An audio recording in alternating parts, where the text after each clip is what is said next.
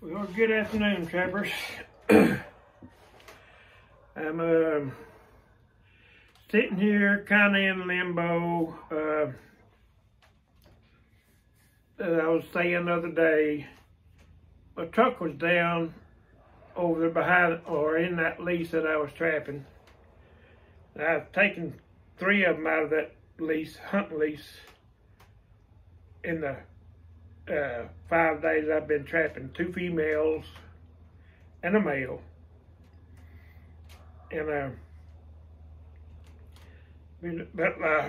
as I was saying the other day on that little short video I had, truck wouldn't start, and the leasing president that had me to trap it, he came out there and we tried to jump it. We put booster cables on it. They even just regular jump cables off a 2-ton dually, and we couldn't get it to go. And he got up out of there while I was fixing I was going to turn it over, and he hit on the starter, and it barely turned over. So we come to the conclusion the starter's out. Okay, so my truck got a free ride. Well, it wasn't free. Got a ride to the Ford place there in the town, 10 miles south of where I live. And so it's up there. I'm hoping it's ready tomorrow. I'm hoping. And I'm hoping that's all it is a starter. Because I bought that truck about close to 3 months ago, and I ain't never had no problems out of it. But yesterday, me and my son-in-law went out there where I had my traps and checked them all, and I went ahead and set them all off because I knew I wasn't going to be able to check them today. So it's a good thing I went out there yesterday to check them, because I had 2 dogs. One of them was mean. I'm telling you, he was mean. I'm glad I had my son-in-law with me, because he was on a 10-foot drag, and it wasn't tangled up at all. So he kept him occupied as I put the cable around him, and we got him undone, and he shagged out of there. And the next dog was a walker with a collar on it. He glad to see us. And I didn't even put no catch pole on him or nothing. I just walked up there to him. He was on a trap that had a earth anchor in it, and I just undone the trap.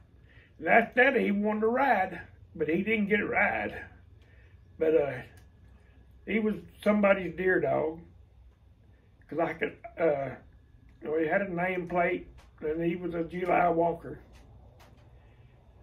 And but I went ahead and we went up there and set off my last trap, and came back and he was gone.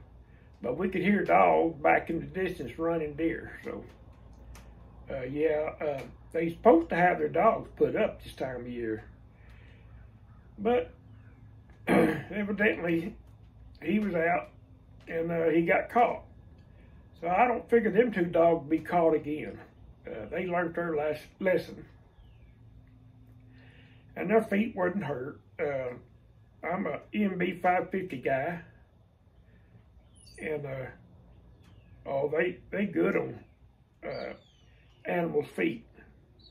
So they didn't hurt them a bit. But anyway, I'm waiting to get my truck fixed so I can get on back out there. Yeah, it's about a 30-mile round trip. And So anyway, there's a lot of coyote sign out there, and I'm just hoping the females, along with the males, I already had the pups, and they going out with the males, help bringing back food to eat, because the females got to have some really high protein to feed their pups. And like I said, I caught 2 females, and they both had pups somewhere. And the male was probably 35, 36 pounds, somewhere along in there. They're pretty big coyote. And the female, both of them were pretty poor. I guess they pretty well sucked down. But and also I have some dog proof set out just to keep the coons out of my coyote traps. And I've caught 3 coons. That's one thing he wants done out there, is to keep the help on the turkey population. He's noticed the turkey population not as great as it was. And plus, along with that, I'm helping with the deer population. And the president of that lease, he owns the Ford place down there where my truck is. So, he's real nice. And he called the wrecker out and everything. And he pulled me out to an intersection to where the wrecker could get to me pretty easy. But anyway, as soon as I get 120 subscribers, I'm going to do a giveaway. And I plan on getting some t-shirts and some caps. And also, I'm probably going to give away 3 traps. I don't know what kind of traps yet, but I figure they're going to be Bridger number 2 dogless. And that's what I figure. I got a boatload of them, and some of them I ain't even used. Like I said, I'm an MB550 guy. But I kind of like to give away 3 traps and maybe a shirt and a cap. Both I have Ouachita Hill Country, Trapping the Ouachita Hill Country on it. And but anyway, I thought I'd give y'all an update about what's going on. And it's been real wet. It's been raining. And but my traps are in pretty good working order yesterday when I was out there. I caught them 2 dogs. And half my traps on drags, half of them on earth anchors. The Weyerhaeuser company up here with their growed up plantations, it's ideal for drags. As soon as the coyote gets caught, they're hung up in just 5 yards, and they don't take them long. And but yeah, anyway, I thought I'd give y'all an update. And y'all find people that would like to subscribe to my channel. And like I said, I'm just getting started. I'm probably not 3 months old. But yeah, see if you can find something that want to subscribe and like my channel. Like helps me a lot. And hit that bell icon, because I will have updates and videos. And I found out videoing yourself on the lake ain't much fun when you're in the boat. So I didn't do that. I quit that.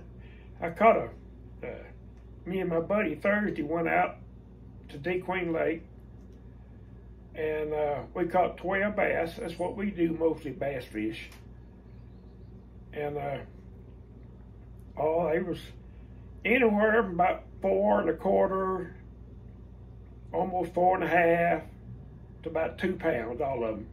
They was real nice mess of fish. And but bass, they're starting to spawn. And we do little crappie fishing too. But he'll come up from Texarkana, which is 60 miles from here.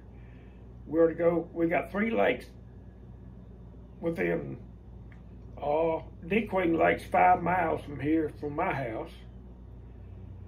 Gillum Lake is about 5 miles from my house. And then Derrick's Lake, it's about 40 minutes from my house. Then we got Millwood Lake. It's a renowned bass lake in southwest Arkansas. It's capable of producing bass 15 to 18 pounds. But anyway, he comes up from Texarkana, which is 60 miles, and we'll go fishing in one of them lakes usually. And usually once a week. And that's what we did last Thursday and Thursday before that. But anyway, I'm gonna get off of here. Tight chains. Catch y'all later. And y'all like and subscribe. See ya.